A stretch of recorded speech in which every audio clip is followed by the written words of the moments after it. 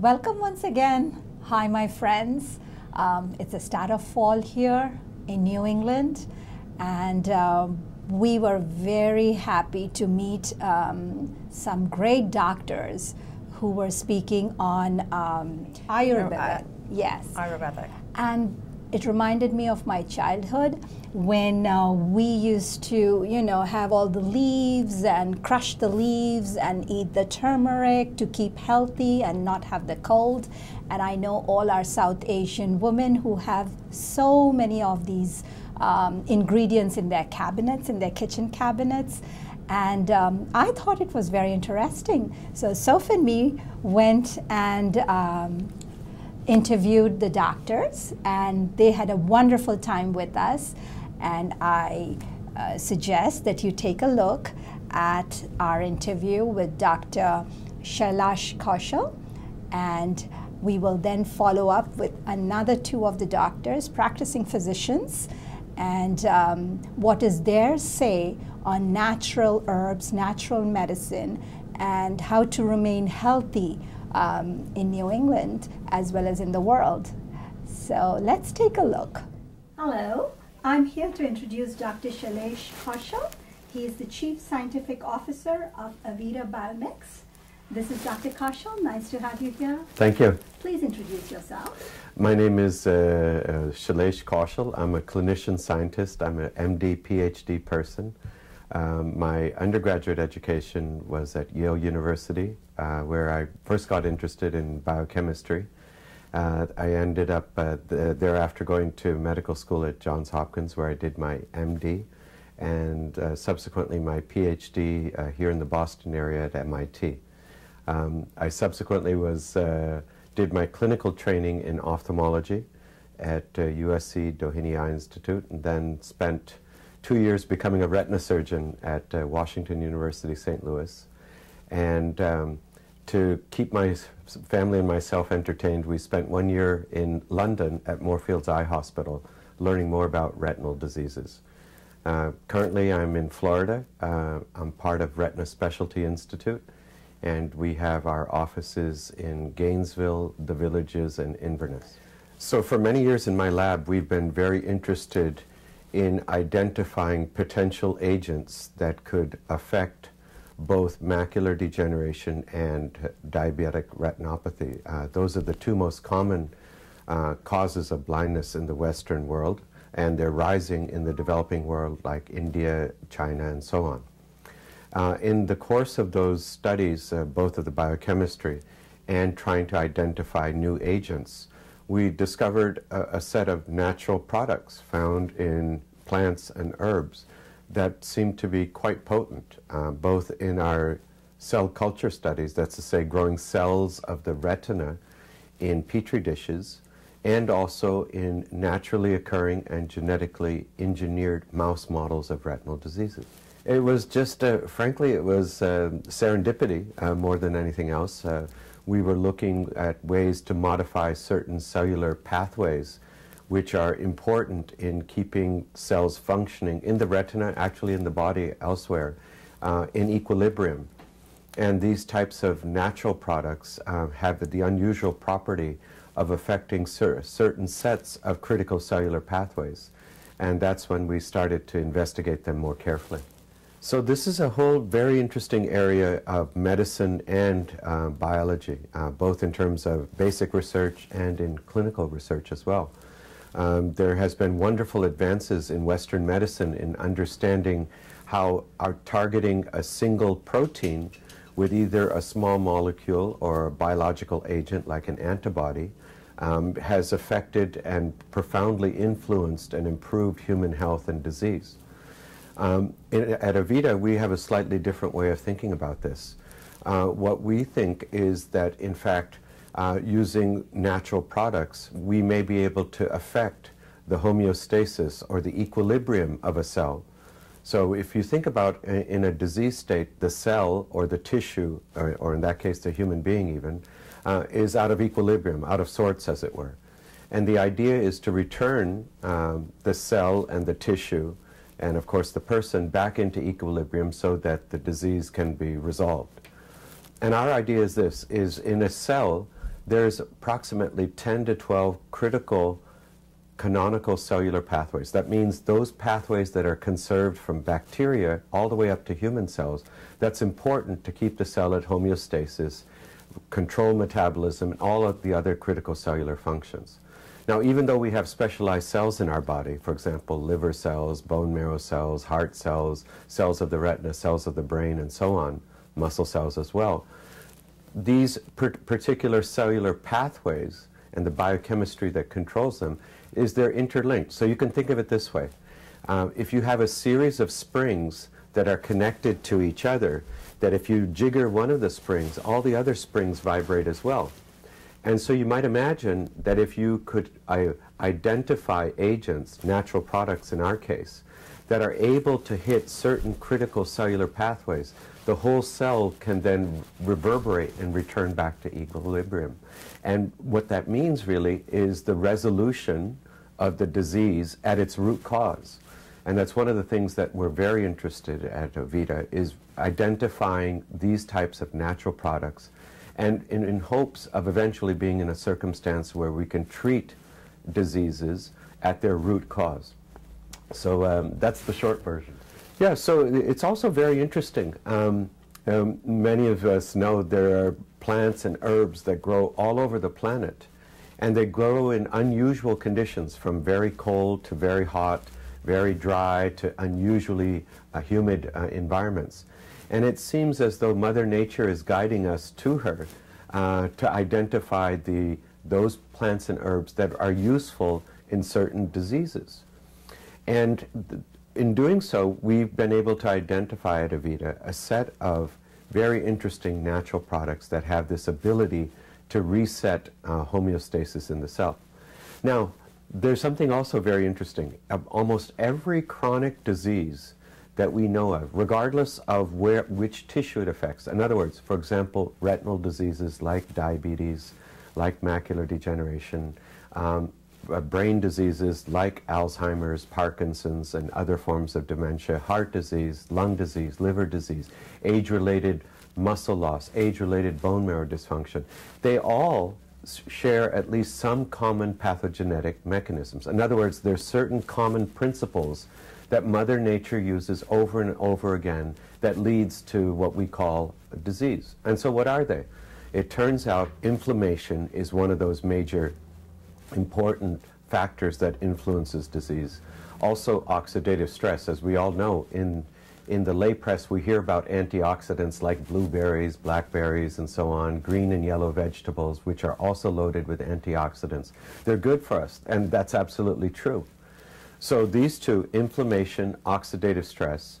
The third is, it's quite interesting, over the last decade or so we've learned in both basic and clinical research that the immune system seems to be not quite aligned as we grow older. In some instances, it appears, interestingly, that the immune system is slightly hyperactive in certain disease states. And as we're learning more, it appears more and more that human diseases share these three common features: inflammation, oxidative stress, and immune system being dysregulated or out of sorts. So those three factors seem to participate in nearly every chronic disease. And in fact, in some instances, one of those three factors predominates in certain diseases.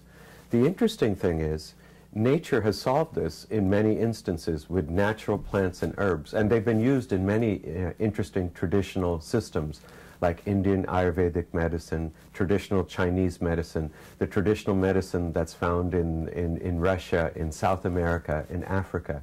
And many of these compounds and these plants and herbs, even though they grow in very different places, biochemically or biologically, they share this ability to affect these various factors that are important in human disease. That's so nice to have you on this show, and I am sure our audience as well as will be well informed. And we're looking forward to hear more from you. Well, thank you. Is there anything else you'd like to add? I think that's, we've covered quite a nice waterfront of topics. I guess what I would say is that it seems that, we're at a very critical precipice in medicine and in biology, where there's a huge recognition and understanding of the fundamental biological changes that occur in many human diseases. And the reason why I speak we're at a precipice is because we also understand the genetic influences, or have a much better understanding than we did 10 to 15 years ago. And it's the commonality between human diseases is what is quite striking after all of this wonderful research here in the U.S., elsewhere in the world. And we're looking for solutions, we meaning all of us who take care of patients or are interested in basic research that's focused towards helping identify new therapies. And we think that these types of natural products may be the wave of the future. It's like returning to our past to solve the future. Thank you, Dr. Kaushal. It's been a pleasure, and hope to see you again. Thank you so much. And all the best. All right. Wonderful. As you see, that we were honored to share this little time that we had with Dr. Kaushal, and enlightened us to a lot of natural, the wave of the future is going. So I thought it was very interesting, because everybody is now trying to go naturally. And I think natural has some deep meaning, which, as you understood, and so did we, the scientific background that Dr. Kaushal enlightened us with. And so we went ahead and we wanted to know more from Dr. Sharmila Mudgal as well as Dr. Parag Mehta. And we took some time, we sat with them, and they explained us some more. So I thought that was excellent for any one of us. And this is one of the times when I think it's going to be of great use to all women, as well as to anyone who really can see that their kitchen cabinets have all these ingredients, and how we can balance and eat healthy so that we can prevent from big diseases like cancer in the long run, or for common cold. So please share with us, this time introducing Dr. Sharmila Mudgal and Dr. Parag Mehta. Hello, I'm Dr. Sharmila Mudgal. I am a practicing physician in the greater Boston area. I have also a master's in public health with a very deep interest in preventive medicine and public health. I'm also the chief medical officer for Aveta Biomics. We are a life sciences company based in Bedford, Massachusetts, and we are focusing on the role of inflammation in chronic diseases. Dr. Parag Mehta. I'm a chief executive officer of Aveta Biomics. We are a life sciences company based in Bedford. I have a PhD in chemistry, and my primary interest of last few years has been use of phytomedicine into improving daily health of people. We're here today to talk about the role of inflammation in chronic diseases. As a practicing physician over the years, treating patients individually, we have noticed that chronic diseases are growing amongst our patients. We have been treating them individually, controlling symptoms, and due to my background in preventive medicine and public health, it got me thinking about the role of physicians in helping to control some of these chronic diseases at a more public health level. When I started to think about the history of medicine, it took me back to the days when I newly qualified as a physician. And as all newly qualified physicians do, we have to take the Hippocratic Oath. And as part of that oath, we essentially, when we qualify, we believe that first do no harm. And if thinking back to the days before modern medicine, I started to think about Hippocrates. And Hippocrates lived in a day when there were no medicines as we have today. And essentially, part of medicine was based on observations, reasoning, and a trial and error method. But some of those observations were so brilliant, and some of their writings were so brilliant, that even today we consider him to be the father of modern medicine. Similarly, coming from India, Ayurveda has played that role in our lives.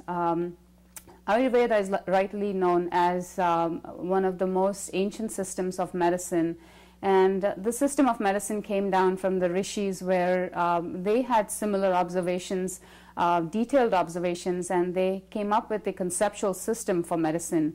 they noted these down and put them into the texts, which are the Vedas. So essentially, a lot of what we do today is informed, and in a very, very strong way, it's informed by what these ancient fathers of medicine laid down as a framework for us, and we continue to build upon it. So we're going to be discussing in that context what medicine is like today, based in the framework of history and understanding the role of balance and inflammation in our lives. Sharmila said one of the things we are trying to do at Aveta is to look at role of inflammation in chronic diseases and what kind of anti-inflammatory treatments we can develop, design, and launch in the marketplace. But I think the fundamentally, as Sharmila says, is that inflammation is involved in the pathogenesis of many diseases. And to simply explain inflammation to people, inflammation is like fire. Think of, I think most of your viewers will understand that when things are in balance, things work very well. Flowing river is great, but flooding the river is not good.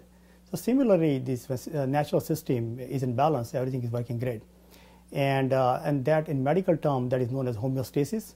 And when homeostasis is disturbed by any of the external stressors, the body unleash a number of mechanisms to counter that, to restore the natural balance. And one of the processes or the mechanism the body invokes is inflammation. So just to kind of draw the differentiation between what is acute inflammation and what is chronic inflammation.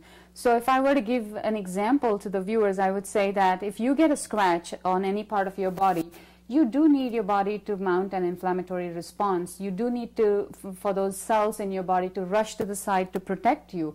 And but once that danger is gone, that acute danger is gone, you need those cells to kind of return back to their normal state, which is a physiologic state, and basically calm down a little bit. But what happens in chronic inflammation is that even when the acute stage has passed, these cells seem to remain in a heightened state of alertness, which means that they're continuing to do damage. And that is what is the current understanding of that chronic inflammation, that persistent inflammation, which actually leads to harmful things in the body.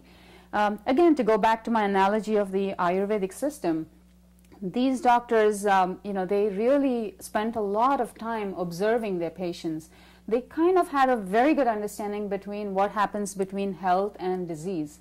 And they were using nature's pharmacopoeia, whatever they had around them, and through a system of observations, treatment of their patients, as well as detailed written observations, we have a very good idea of what used to work in controlling some of these conditions that they saw in those days. And we do have all of those resources available to us. It's just that it doesn't quite conform to what in the Western world, the trials and tribulations of the pharmaceutical industries and how they test for medicines. It's a philosophical difference. It's not that these are not active substances that can treat inflammation. It's just the way of testing is different. I believe that Ayurveda was the original personalized medicine. So the Ayurvedic Vaidyas actually had a very good understanding of their patient. They really looked at the patient as an individual, but at a broader level, they had conceptualized a different subgroups of people. And so as I started to learn a little bit about it, I realized that what they had essentially defined was subtypes of individuals. And they believed that people were born with these constitutions or prakriti, as they call it, and that but people drifted in and out of these throughout their life based on whatever their external influences were. Similarly, in modern medicine, we do believe that individuals, we are born with certain genetic predispositions, which we used to believe could not be changed, and that it was whatever you were born with. But I think our understanding has become a little more nuanced now. We do understand that epigenetic influences, lifestyle, diet, our emotional health, the stresses around us, the physical environment around us, all of these have a role to play in how our body responds to it. And so we are at a point in time where we can actually take the best of both worlds, and we can use modern science to characterize how ancient medicine approached health and disease and try to find that right balance between the two.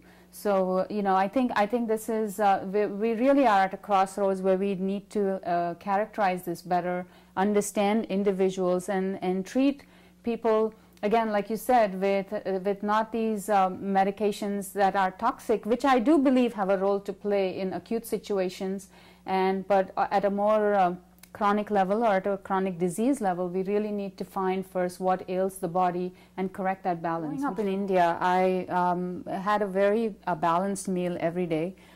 Every meal was freshly cooked, and it contained various components, you know, a protein, carbohydrates, fats, and a minimum amount of sweets and processed foods. We just didn't have access to that kind of stuff, and we didn't really drink a lot of soda or any type of drinks. It was mostly water. I at times didn't understand the importance of that balance in my life, and every single meal had a proportion of spices in it, wholesome spices and freshly cooked food that was very seasonal in nature. So whatever nature produced at a particular season, I grew up understanding that it had a role to play in keeping us healthy. I didn't always appreciate it, and I sometimes longed for fast food and things that seemed tastier. But you know, growing up and understanding the role of inflammation and disease, I kind of now get it, that it's probably okay to eat these things once in a while, but eating it every day is not really good for the body. So when I remember, again, and for the mind. Exactly, and I remember my mother would bring me different types of drinks, which sometimes tasted really foul. I have to admit, it wasn't always fun to drink these things. But she would go into the kitchen, pull out her spice box, and put in a few spices into it, and whip up this drink. And strangely enough, it kept us healthy. It kept us healthy. It kept us, you know, through various stages of our life. Childhood diseases, you know, the stresses of puberty, growing up, childbearing. Every step of my life, some spice or the other has been either from my mother's cabinet or, you know, once I had my own home, my own cabinet. And I took it for granted. I really didn't understand what I was putting in, but I was drawing from my own experience and my mother's experience, and just very intuitively picking the right things at the right time and for the right condition. But as I put on my scientific hat and I started to research this, I am simply amazed at how much knowledge is there in that. And you know, I think that most people don't understand. You know, these whole foods, these whole nutrients, they really pack a punch. They are nature's chemist, as you said. And I've come to believe that whole spices actually have a combination of compounds. Say, for example, haldi, turmeric. We take it for granted. You know, in South Asian homes, we put a pinch of it into almost every food. And I don't know if how many people realize how powerful it is and how it really functions. But in right form. In the right form, in the right form. And you know, as we've studied it, we've realized that you can separate, you can take this yellow powder and you can take it into the lab, you can separate it out, and the most prominent compound, and if any of you are going into pharmacies today, you see it as curcumin. Now, curcumin is just one of the compounds from turmeric. It's one of the 235 compounds which are in turmeric. Exactly, 200 plus. And all of them are active, and they all have very strong anti-inflammatory properties, antioxidative properties, and many other properties that I think we still haven't fully understood. But to get back to inflammation, right, and what do we have today? We have NSAIDs. We have, all of us have ibuprofen and naproxen, analgesics like Tylenol. These all have a single molecule, and they act on single pathways like the COX pathway. But I don't know that many of our viewers know that turmeric actually has compounds that are natural COX-2 inhibitors. They act not only on the COX pathway, but they act on many, many other pathways, and they modulate the body's response to inflammation, and it has a very comprehensive modulating effect. So I think that really informs our thinking. It's better to have the whole versus the part. Right. And so to conclude, I think what we are trying to say is that there is no single medicine that works for a number of these chronic conditions, and we all have to step back from our very busy lifestyles, take a look at what we are putting into our bodies. So as Parag, as you said earlier, let food be thy medicine and let medicine be thy food. And Hippocrates, I believe, he said it. I didn't say that. He said that. So, you know, we have to step back. We have to look at what we are putting into our bodies. We have to look at what we are doing with our bodies. Are we doing too much exercise? Are we doing too little? Where are we living? Who are our confidants? Who are we communicating with, sharing our stresses? It's really important. We have to have that balance, and we have to really understand what keeps us healthy. And hopefully, for a lot of people, you know, as I always say to my patients, it is nice to see you, but I hope I don't have to see you too many times in my office. I would rather keep my patients healthy, and I would rather they learn how to manage manage their health and prevent diseases rather than treat them once they happen. So happy eating, and enjoy your food, enjoy your life, and hopefully we don't have to give you medicines to keep you healthy. What a pleasure it was to be for Dr. Sharmila Mudgal and Dr. Parag Mehta to share their views, their knowledge with us and with you. And I'm sure Sophie and me. It was such an interesting talk, what she had to say, like to go, like when we have diseases and to prevent it, like she's all into prevention. And it's so interesting to know that to prevent, you know, she'd rather have people, you know, have as a preventive than to actually to treat them. Yes, instead of the hardcore medicines, that's what she was trying to explain, which I understood just like you, that you can eat healthy, you can take your nourishments directly from food and sources that's in your closet, in your cabinets, eat fresh, and exercise, of course. And of course, as usual, from Sophie and me, we always want to say, please take care of yourself, and women here, as well as all over South Asia and globally, and men too, all my friends. It was a pleasure to be with the three doctors. Thank you to Dr. Kaushal, thank you to Dr. Mudgal, and thank you to Dr. Parag Mehta. It was a wonderful show. We enjoyed it. We did. We learned a lot from Ed, and I hope you enjoyed it too. Thank you.